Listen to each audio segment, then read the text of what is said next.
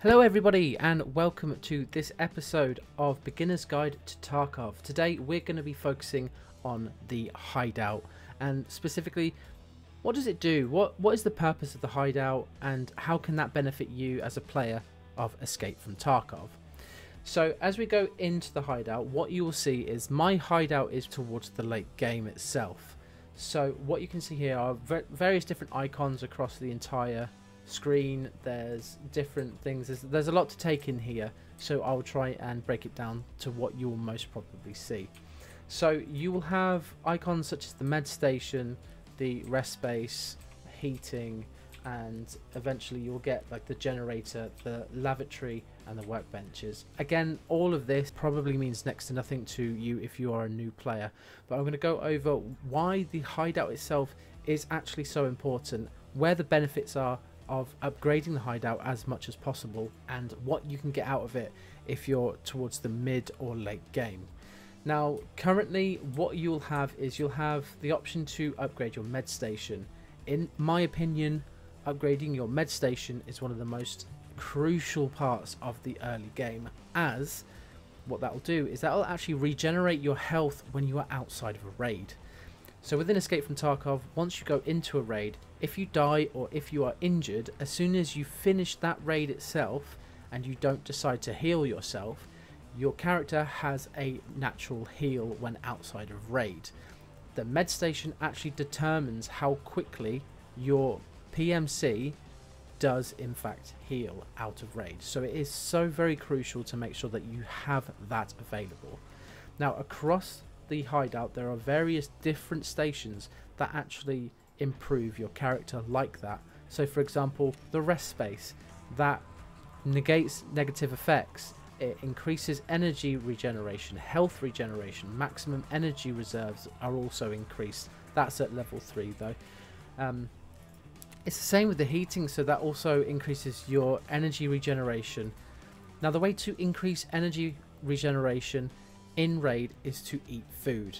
It's the same with hydration. Once you start having the water collector, then you'll see that your hydration begins to increase outside of raid. Now your health, your hydration and your energy will naturally increase even if you don't upgrade your Hideout.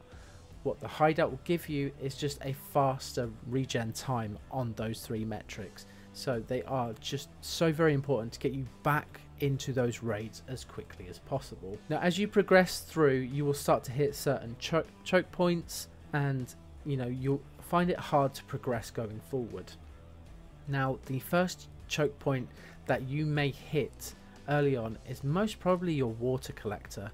So level 1 water collector does require quite a few barter items that are quite difficult to get, and they would be the corrugated hoses. In order to find the corrugated hoses, you'll be looking at certain maps such as Interchange to try and find them to upgrade that in time. Next choke point will most probably be Illumination Part 2.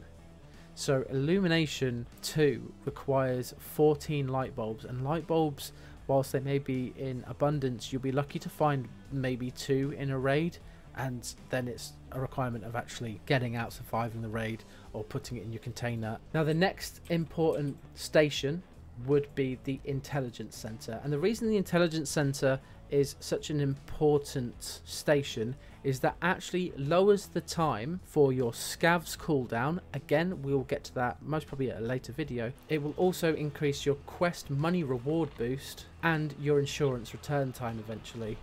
It also reduces the flea market commission once you get it to a higher level.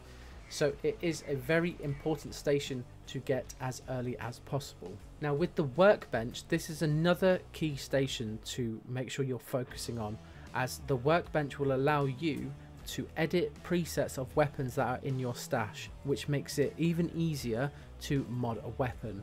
Now in order for modding weapons, there will be another video specifically talking about different attachments and different ammo as well, so that you can get a good understanding of what's required within the realms of Tarkov in terms of weapon selection, weapon upgrading and ammo selection as well. And that is more or less it. Just a very quick episode on the Hideout, why it's important to focus on the Hideout itself, and genuinely this should be one of your main focuses whilst playing Escape from Tarkov. If you have any questions, or you're just curious about a particular station, kind of what benefits it gives or what may be required to get it to what level, then just please let me know down in the comments below, and I will try and help you guys as much as possible with this one. But again, thank you for watching these videos. Hopefully you're learning something from them. Let me know if you are, and again, I will be there if you need any more help. So thank you guys, and goodbye.